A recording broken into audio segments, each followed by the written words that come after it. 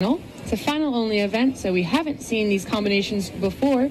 We have 7 entries for 7 lanes. From left to right, we have Riverfront, Recapture, Saugatuck, Texas Center from Austin, Texas in lane 5, Three Rivers in lane 4, San Diego in lane 3, Nashville in lane 2, and Texas Center again in lane 1. The Texas Center stroke seats are Lynch in lane 1 and Miski in lane 5.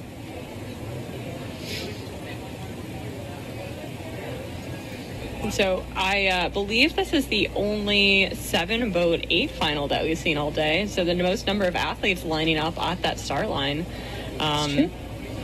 Quick math. How many boats? How many athletes is that? 63. Nice. Okay. Well done.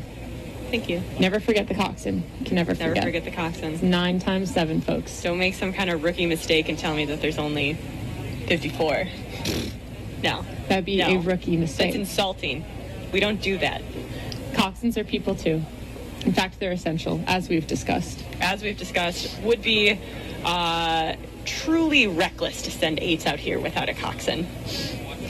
Plus, then you have to have a brain. Yeah. Yeah. Give your brain away. Give your brain to the coxswain. Just do what you're told. Hand it off.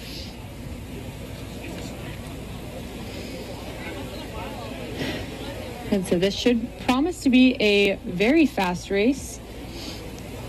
We'll see how these athletes are faring with the conditions. The average ages in this event range from 55 to 62. But again, those are the boat averages. The athletes, would you look at this? Benjamin Moorcroft in this Riverfront Recapture boat, only 19. Okay.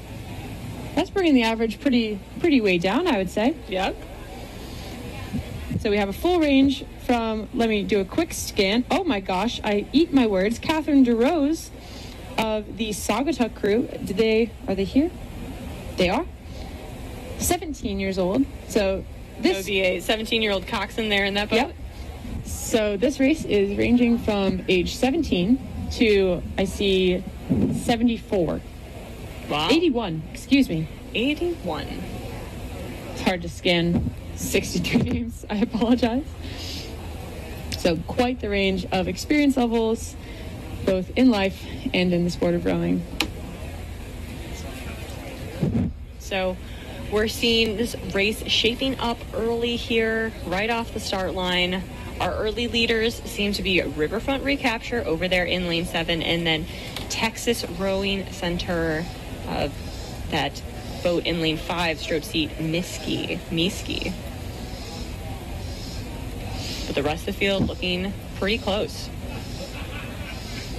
Good. Time will tell if these 2 early leaders will be able to hold their lead over the rest of the field, whether or not it will be a race between first and second, and then a 4-boat race for third. Already across that 500-meter mark, we're in the second half of the race. Here. So we're seeing the full range of everything here today from some of our singles that, might take well over 4 minutes to get down to these 8s, where we're seeing some perhaps 3-minute race times.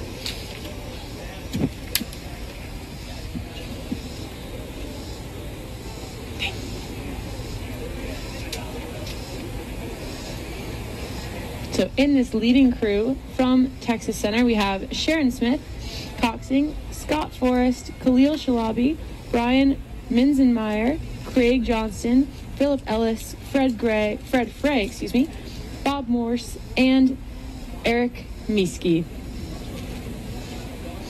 Average age of this crew is 55. Really throwing down an impressive race here as they come into those red buoys. They're in their sprint, stepping together as one. Beautiful shot here overhead. As we shift to our finish camera, we can see all 8s tearing down the course. Riverfront Recapture holding on to their second place position. And it is a battle separated by maximum of 2 seats for that third place. Appears to be our crew here that once started beside the Texas Center, now left behind in their wake, but appears to have now 6 seats over the next crew, solidifying their 3rd place. They'll come over the line here.